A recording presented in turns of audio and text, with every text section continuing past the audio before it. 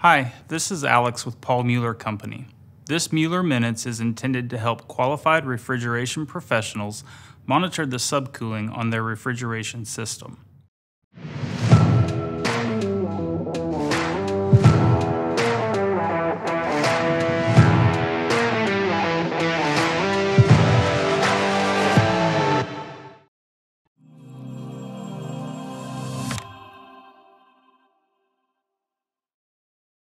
I'll show you this procedure using a Mueller milk cooler HiPerForm refrigeration system.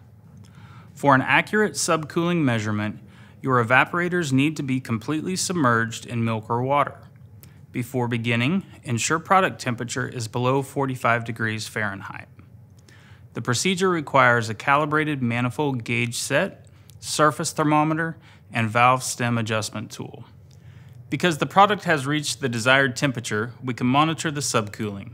First, use a hose clamp to attach the thermocouple to the liquid line near the subcooling valve sensing bulb. For accuracy, insulate the thermocouple. Now record the pressure on the high side service port.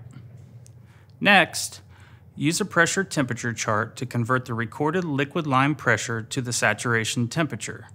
To do this, find the appropriate type of refrigerant and scan the list until the previously recorded pressure is found. With this pressure, look to the left of the chart to locate the matching temperature. To calculate the subcooling, subtract the actual line temperature from the converted saturation temperature. With the subcooling, ensure you're in the correct range. Refer to the appropriate manual for the recommended subcooling temperature range. If the subcooling is not in the recommended range, adjust the mechanical valve. First, remove the adjusting stem cap. If your subcooling is too low, turn the adjustment stem counterclockwise to increase the subcooling.